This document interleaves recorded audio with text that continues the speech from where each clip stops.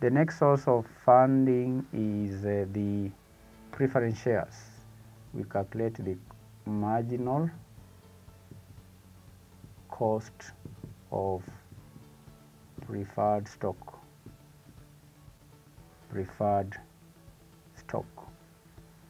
How do you calculate that? That is KP, okay, will be equal to cost dp over pp, okay, minus flotation cost. So we go to the question. What is the dividend? So learners, the preference dividend from note number 2 is 12%. This 12% has to be applied on the par value. The par value is 20 shillings times 20 over the market price per preference share. The market price is 18 shillings minus the flotation cost. The flotation cost, we are not provided flotation cost per share, but we can determine it. We have the total flotation cost of 150,000 is the total flotation cost for all the shares. Then we divide by the number of shares, 75,000. This will give us the flotation cost per share. Flotation cost per share, 150 divided by 75, which is equal to 2 shillings. So flotation cost is 2 shillings. 2 shillings. So with that, we can determine the cost of preference shares. That will be 12% times 20 divided by 16. This is equal to 0.15, which is equal to 15%. That is the marginal cost of preference shares. Then the third source of capital, 1, 2, 3, debentures. Cost of debentures. Cost of debentures, KD, is equal to the interest 1 minus T over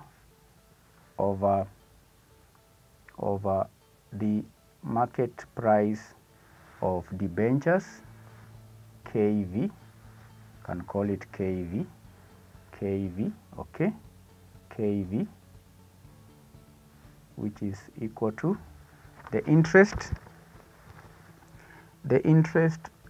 debentures, note number 3, issue 18% debentures with a par value of 100 at 80.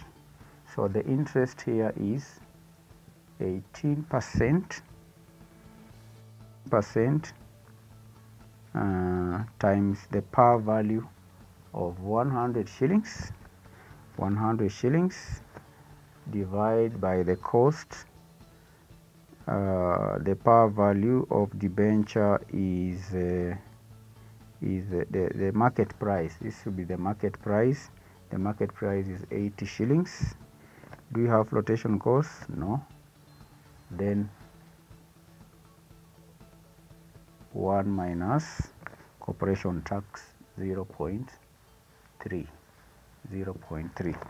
So this should give us the cost of debentures, 18% times 100 times 0.7 divided by 80. This is equal to 15.75%. That's the cost of debentures.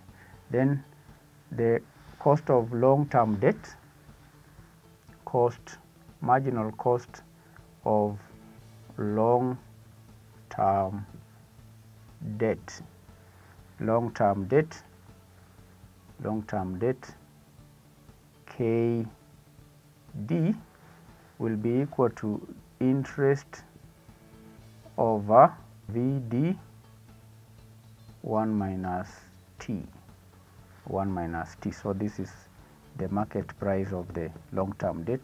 VD, let me be uniform. This should be VD, VD. This is the market price. The market price per debenture, the market price per the long-term debt.